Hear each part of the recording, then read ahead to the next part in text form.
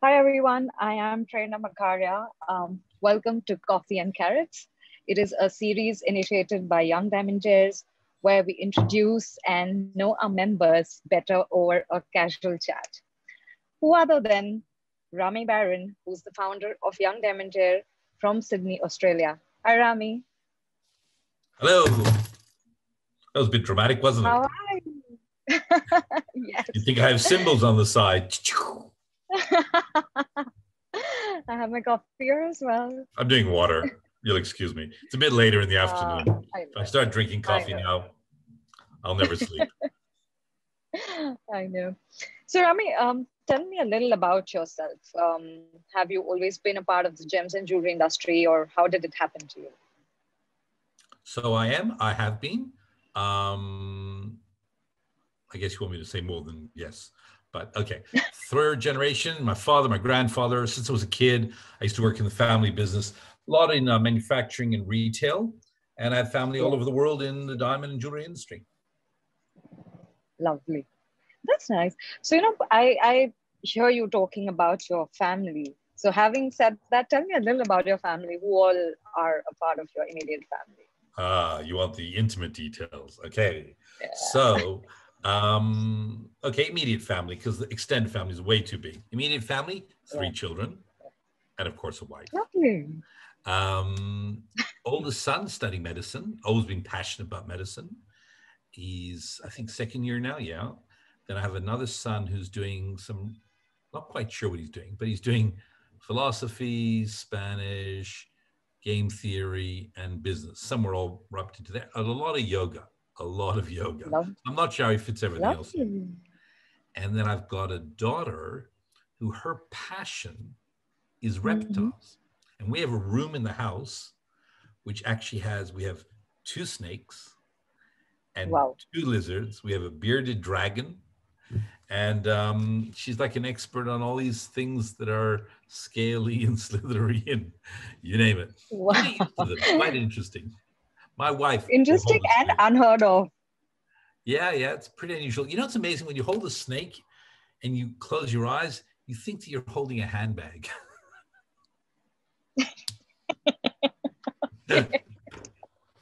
Anyway, That's a weird one.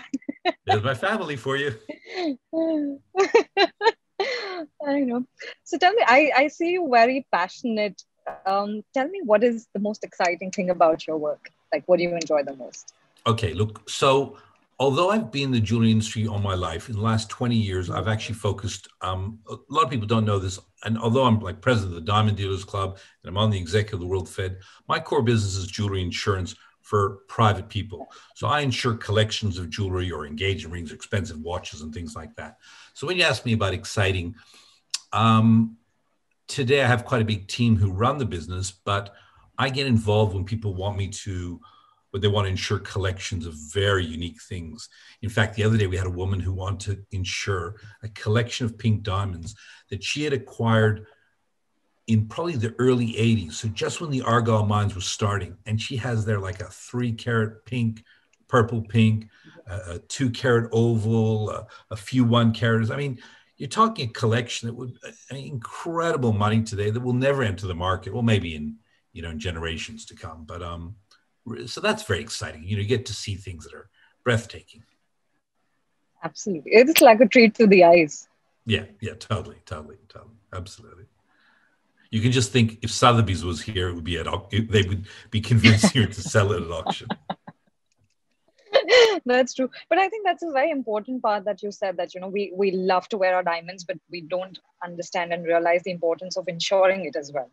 I love that, So I, Prana. Exactly. From just keep talking the insurance thing. I'll fix you up later on. Yeah, yeah, sure. I agree, but this is not a pitch about insurance. But if you want to talk about insurance, I'm here for you. maybe that's over another coffee conversation. All right, exactly. So tell me about a little about Young Diamantaires. How did that happen? Like, how did the idea conceive of this? Okay, so basically, because I've been sitting on the executive of the World Federation for a number of years, about 5 years ago, we were having a meeting, and I realized I looked around the table, and it was mainly a lot of guys even older than myself, and I I came to the conclusion we didn't have any real clear succession plan, which is so important for any company or organization.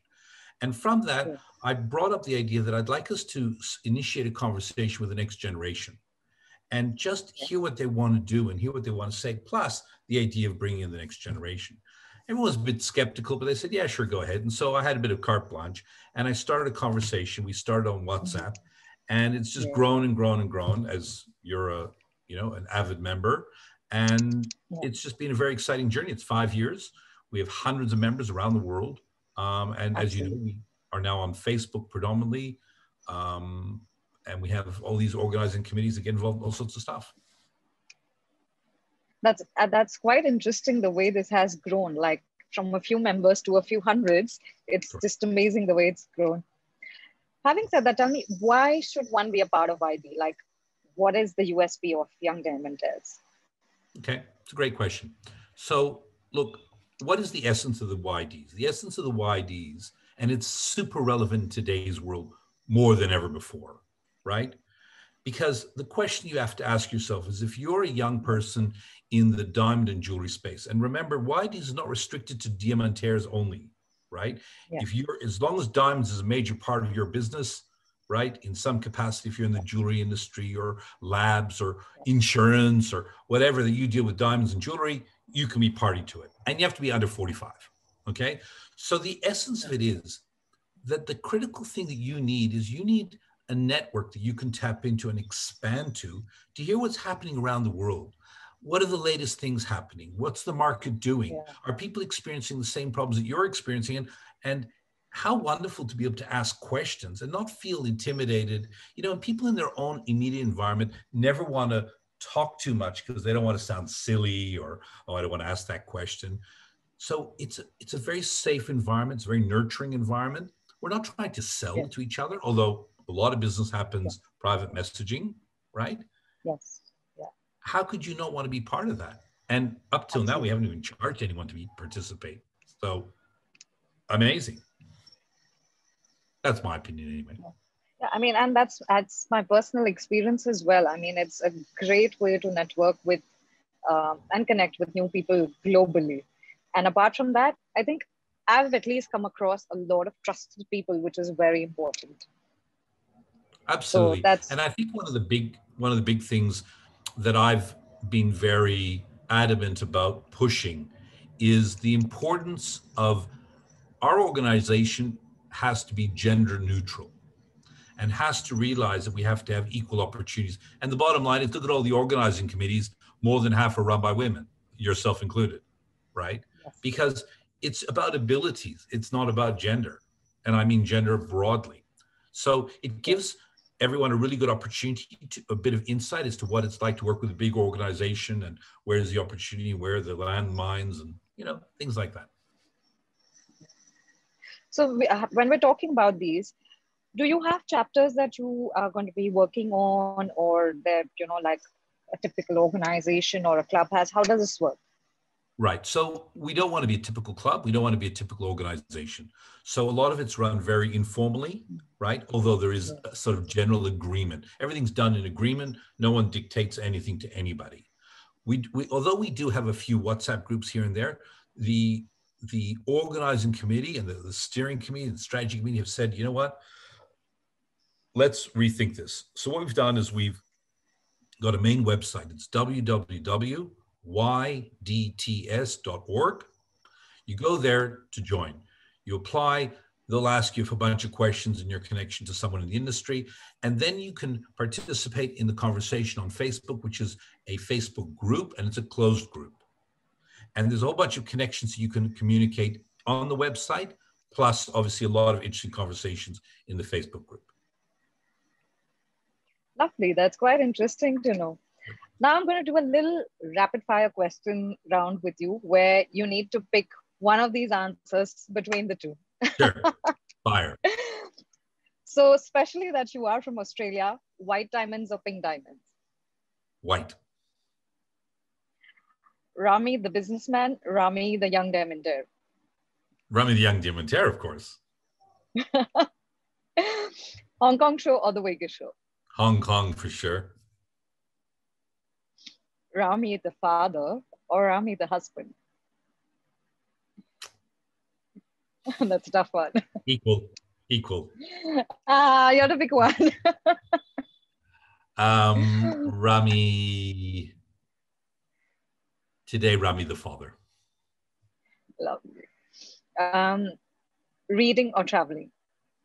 Traveling. Going for a walk or swimming? Going for a walk.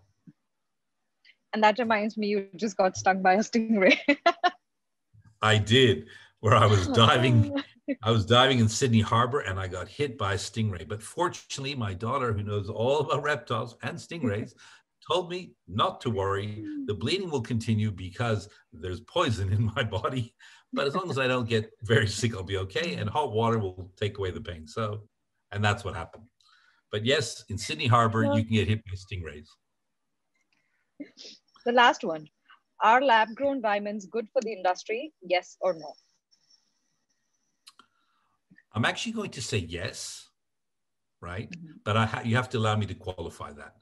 I'm going to say yes because whenever an industry is challenged, whenever an industry is under threat, it forces it to be smarter. It forces it to work harder. It forces it to rethink what its position is and how it has to define itself. And I think for too long, we've been on easy street and haven't taken our responsibility of marketing the diamond industry the way we should. And it took lab grown to kick us in the butt. That's true. I agree with that. So before we sign out, the last question, one message that you would like to share with the Young Diamantaires and the non-members. Okay, so to the Young Diamantaires, I want to say that you can be as involved or uninvolved as you want. Many of the members sit by the wayside and just listen and watch, and that's okay. We're not about forcing anyone to do anything, right? You want to get involved, you can get involved. The answer is really simple, and it's like everything in life. The more you give, the more you get. And so if you want to network, if you want to reach out, if you want to find those trustworthy people in parts of the industry that, you know, imagine you're sitting in India right now and you want an opal.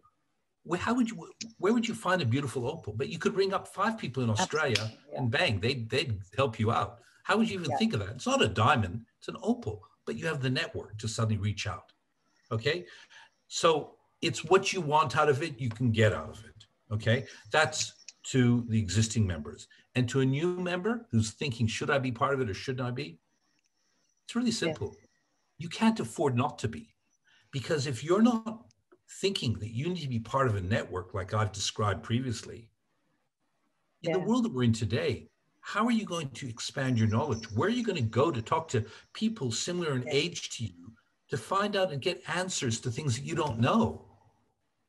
That's true. I don't care where you sit. I think especially with the times now, it's going to be challenging to travel for a long time. So that's the best way to reach out to people. You're right. Yeah. It's going to be for a long time. So this is an incredible opportunity right now, and we invite everyone with open hands, open arms, should I say. So, well, thank you, Rami, for all your time. It was Pleasure. lovely chatting with you and to let us know what We'll catch up soon. YD is all about. Absolutely. Wishing you a fantastic evening ahead. Thanks, Prernaa. Thank you. Bye.